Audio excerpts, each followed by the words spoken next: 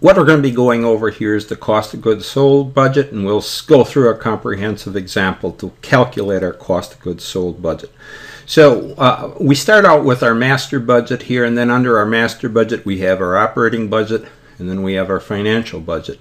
So our cost of goods sold is going to be under our operating budget here. So with our operating budget, the first budget we have to prepare is the sales budget. Knowing our sales budget, then we can prepare our production budget, and then also our selling and administrative budget. But after we prepare our production budget, then we can prepare our direct materials budget, direct labor's budget, and also our factory overhead budget. And then after we've prepared those, then we can prepare our ending inventory budget. And now we get down to the cost of goods sold. So knowing our ending inventory budget and all our other budgeting numbers, then we can determine our cost of goods sold budget. And once we know our cost of goods sold budget, then we can determine our income statement budget. Okay, so what is included in this cost of goods sold budget?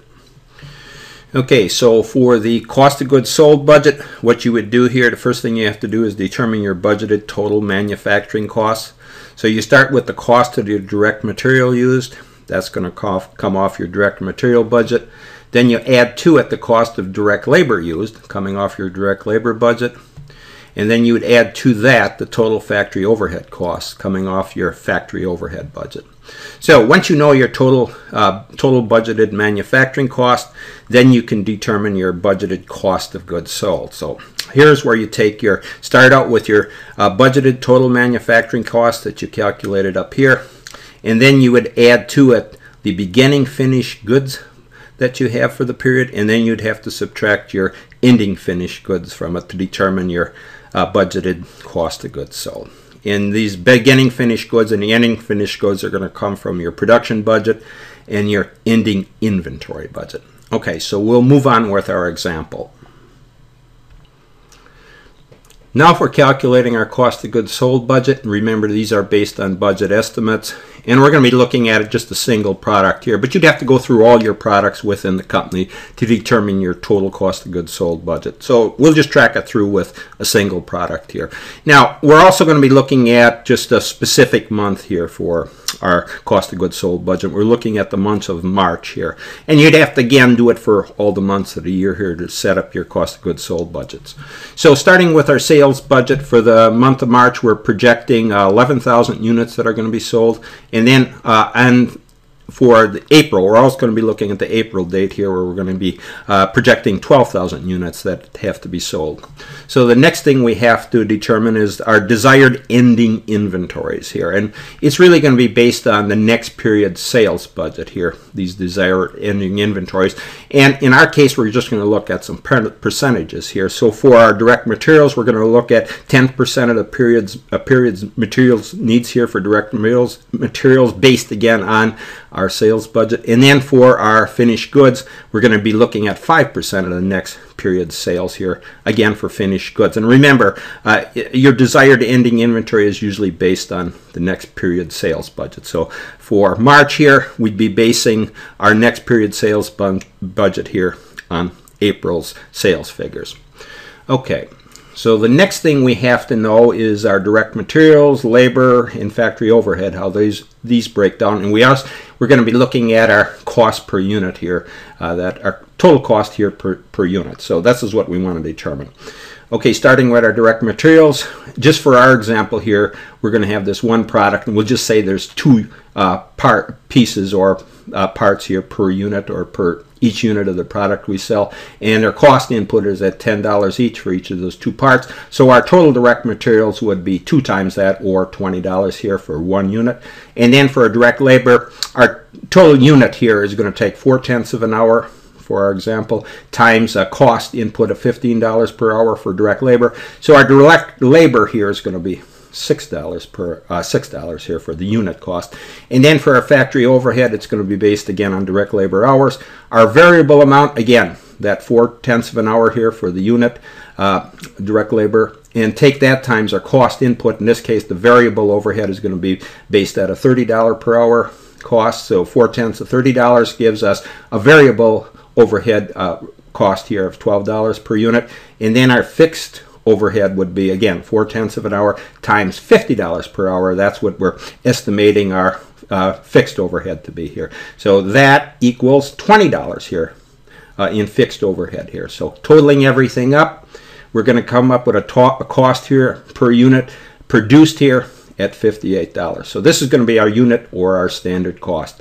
And then the other thing with our fixed overhead, we're going to base that on a total budgeted amount here of 4,800 direct labor hours. So that's just saying we're taking, on average, we have 12,000 direct labor hours per month, and times the unit base here of 4/10 hours per unit. That gives us 4,800 hours here. So that's what we're going to be using for our fixed overhead.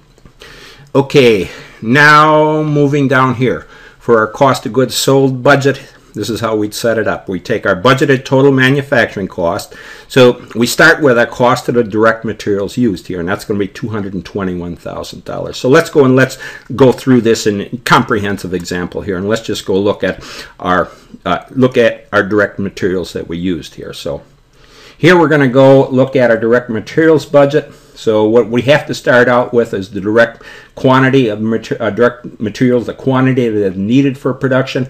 And in this case, it's going to be 11,050 units here times 2 parts per unit for 22,100 pieces for our direct materials. So where do we get the 11,050 here? So we're going to be using this number throughout our example here. So we have to go up to our production budget to get that number. This is the case here where we're taking our unit sales for March to be 11,000 here. Then we have to add on our desired ending finished goods here. That was based on that 5% requirement we have, times the ending inventory is based on the April budget here. The April budgeted sales were 12,000 units, and 5% of that is 600 units. Then we have to subtract our beginning finished goods from it. So we take, again, 5%, that was our budgeted amount here, times the current period here, 3/1, 11,000 units we projected here to sell, and that's going to give us 550 units here. So netting that or subtracting that from our net amount above here, the units that we're going to have to be produced here are 11,050 units. Our unit sales that we're projecting from the sales department is 11,000, but our production here has to be increased due to the fact that we have to take care of our desired ending and beginning inventories here. Okay, so we've got our production number here at 11,050 here. So remember that number. We're going to be using that in our example. So going back to our direct materials budget, we put that in as our direct material quantity that we need here, 11,050 units times 2 parts per unit gives us 22,100 pieces. Then our budgeted cost of direct material would just be those number of pieces, 22,100 times, again, $10 per part, or $221,000. Okay, now we can go back to our cost of goods sold budget. So our cost of direct materials, we just calculated that to be $221,000. So the next thing we have to do is we have to add to that the cost of the direct labor that's used, and that's $66,300. So let's go and let's look at that. Okay, so here we go to our direct labor budget. So we just take our direct labor hours needed for production, and that would be the units that we have to produce times our direct labor hours per unit. Remember, we calculated those units that we have to produce here at 11,050 units times 4/10 of an hour per unit. That's going to give us 4,420 hours. Now we can take that to determine our budgeted direct labor cost. Direct labor hours needed times the cost per direct labor hour. So we take the 4,420 direct labor hours here times, again, $15 here per hour for direct labor. That's going to give us a cost here of $66,300. So that comes off our direct labor budget. Okay, so going back to our cost of goods sold budget. So here we take our cost of labor used here. That we calculated to be $66,300. Now the next thing we have to do is we have to add to that our total factory overhead costs, and those are going to be $372,600. So let's go and calculate that. So here we have to move over to our factory overhead budget. So we just start with our budgeted fixed overhead. That was budgeted fixed overhead times the total standard hours. And remember, our total standard hours in this case we estimated to be 4,800 standard hours for those units that we're producing here. So our fixed overhead rate was $50 per hour times the 4,800 standard hours gives us $240,000. Now we have to add to it our budgeted variable overhead. So our variable overhead times, again, our direct labor hours needed. It would be, in this case, $30 for our variable overhead is $30 per direct labor hour times, in this case, it was the 4,420 direct labor hours that we needed, and that's going to give us $132,600. Just look at this 4,420. We can go back to what we did here from our direct labor budget. Remember, we calculated direct labor hours needed for production here at 4,420 hours. So that's where we got. This is where we determined our variable overhead. The variable rate here at $30 per hour times those direct labor hours that are needed to produce the product here. So that gives us $30 times 4,420. That gives us $132,600. So adding that to our variable rate here, our variable cost, to our budgeted fixed cost here, $240,000, gives us a total budgeted factory overhead here at $372,600. Okay, so here's where we calculated our total factory overhead. We take our budgeted factory overhead from the factory overhead budget here. So, all right, so let's go back to our cost of goods sold. So total factory overhead, we calculated that to be $372,600. So adding our direct material that we used here, and then adding to it our cost of direct labor used here, $66,300, and our total factory overhead here of $372,600. Our total manufacturing cost is $659,900. Okay, so that's our total manufacturing cost. Now we can determine our budgeted cost of goods sold. So we start with our budgeted total manufacturing cost, the $659,900 that we calculated. Then we have to add to it the beginning finished goods here. So in this case, remember, we're using that 5% rate here for our desired beginning inventories and ending inventories. So take 5% times, and we're looking at beginning inventory based on our March date here. So for our March sales, we're projecting 11,000 units here. 5% times that, times, in this case, remember, we are on a per unit basis, we calculated our unit cost here to be $58 earlier when we looked at our numbers, when we developed our numbers for this example. So 5% times the 11,000 projected sales here for March times $58 here per unit. The per unit cost is going to give us $31,900 here. So we would be adding that to our total budgeted total manufacturing cost. Now we have to subtract out our ending fixed goods here.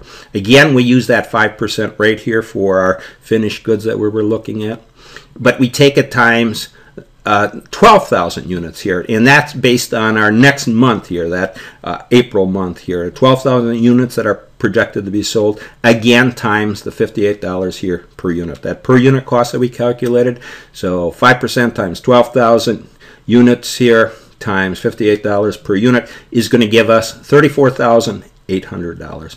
Now remember that here we have to subtract out our ending finished goods from our total budgeted manufacturing cost here. So netting, subtracting our $34,800 from our net amount up here, our total budgeted cost of goods sold is $657,000. Okay, so you can see what we've done in this problem. All right, to summarize what we've done here for the cost of goods sold budget, the first thing you have to do is you have to determine your total budgeted manufacturing cost, and that equals your direct material that you've estimated you're going to use, your total cost of your direct labor that you're going to use, and then you'd have to add to it your total factory overhead costs, both variable and fixed. That gives your total manufacturing cost. Now you take that total manufacturing cost, or the budgeted total manufacturing cost here, and then you can determine your budgeted cost of goods sold. That's just taking your total manufacturing cost and then adjusting it for your beginning finished goods inventory. You'd have to add that to it, and then you'd have to subtract your ending finished goods inventory, at least what you're budgeted here, from your total amounts, and that's going to give you your budgeted total cost of goods sold. Now if we move back over here to our diagram here on our budgeting diagram, looking at our operating budget, really we have the cost of goods sold here is actually the 7th budget that we have to develop here. And we have to know the other budgets here before we can determine our cost of goods sold budget. We'd have to know our sales budget, our production budget, direct materials, direct labor, factory overhead budget, and also our ending inventory, as shown on this diagram here. So then when we get those all developed, then we can determine our cost of goods sold budget. And then once we determine our cost of goods sold budget, then we can determine our selling and administration budget up here, and also our income statement budget. Okay, so in the hierarchy of things, the cost of goods sold budget is the 7th budget here that we have to develop under our operating budget. Okay, so that'll summarize what we discussed here on our cost of goods sold for developing the budget.